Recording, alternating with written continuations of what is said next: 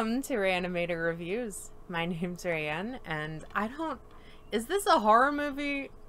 I watched the Garbage Pail Kids because I was not allowed to watch anything like this when I was a child, and I wanted to see what that's all about. Wow. So, this movie is based off of the very loved trading cards, the Garbage Pail Kids, with several characters based off of them in this film.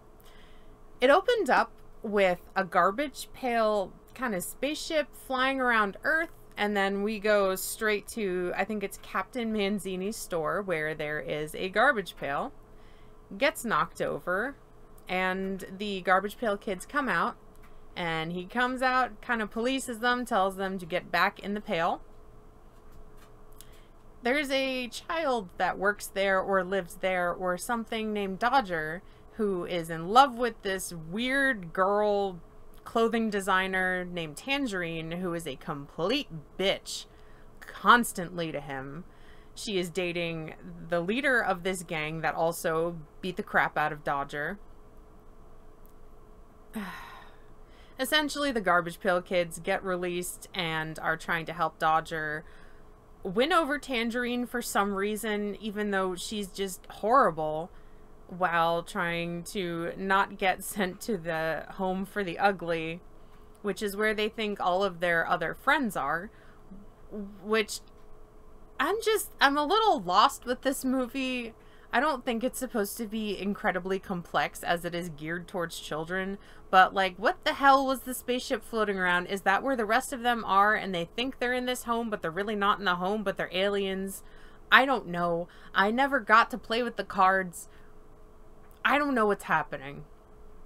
I'm gonna leave it off there. What did I like about this movie? It's really bizarre. It's very strange. Maybe I would appreciate it more had I seen it as a child, and then I'd have that nostalgia for it. The character design is so creepy, and their mouths move, but like not how they should move with their words. The one that's a crocodile or alligator, I think it's an alligator, just flopping around when it's supposed to be talking, just real creepy. I liked his tail, that was cute. There's not a lot to like about this movie. There's a horrible musical number in it where they're trying to make clothes so Dodger can play them off like he designed them to impress Tangerine so she can be more of a bitch to him. This movie's just like, I don't know. I know that it's trying to preach that outside stuff does not matter, which it doesn't. And, you know, the beauty in people is inside. And Tangerine's a bitch. And don't beat up little kids, I suppose. There's a lot of... It's weird. It's real weird. I still feel bad that there's all these people trapped in the home for the ugly. There's like a blind guy in there. Like, you need to fuck off with that. That's rude. That's very rude. What was this movie? I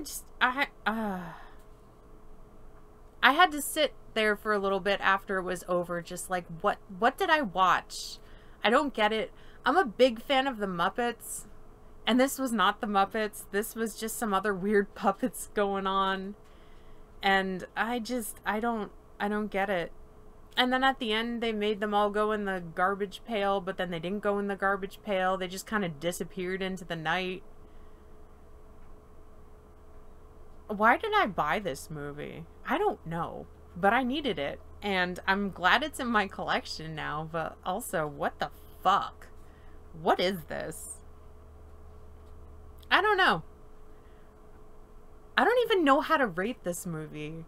I guess I would give it like a 2 out of 5 just for being purely bizarre and having atrocious 80s fashion. I don't know.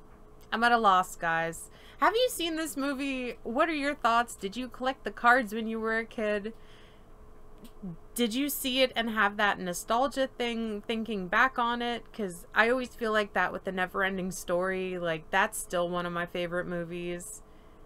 And looking at it now, you're kind of like, oh, the effects aren't that great, and Falkor doesn't look as cool as you remember, but like still pretty cool. Like, who doesn't love Falkor?